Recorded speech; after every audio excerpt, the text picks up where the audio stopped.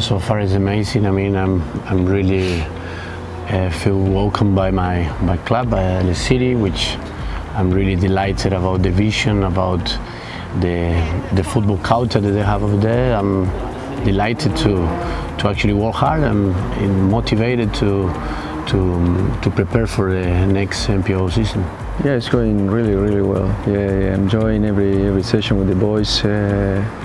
The level is better than I expect, so I'm so happy to be in this club. I'm grateful with the club also to give me the chance to keep playing in Adelaide. So yeah, looking forward to start the season on 23rd, and yeah, start well and try to get the trophy that is the most important for us.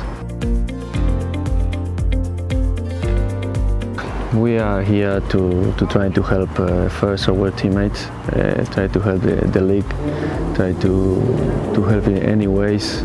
Especially, I came here also to help the kids in the kids development. That for me is the most important. The new generation of players is what we need to be focused on now. And of course, first is the team, and after what is coming through. When we finish, so yeah.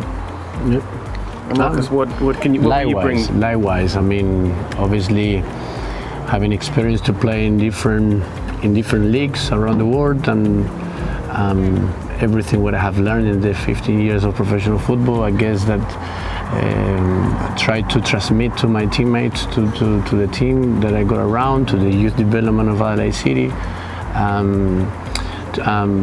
To try to put my energy to not just to play, perform, also to actually help all those around who to live the football.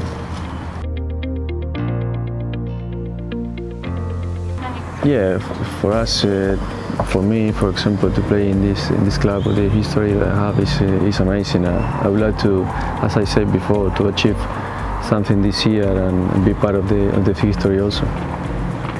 And yourself, A-League City? Completely aware about the rich history of A-League City and the amazing players that have been through that club, who represent the colors, the black and white colors. I mean, it's a really strong football culture. So I'm completely aware, I'm responsible that how we need to perform, not just only on the field, also off the field.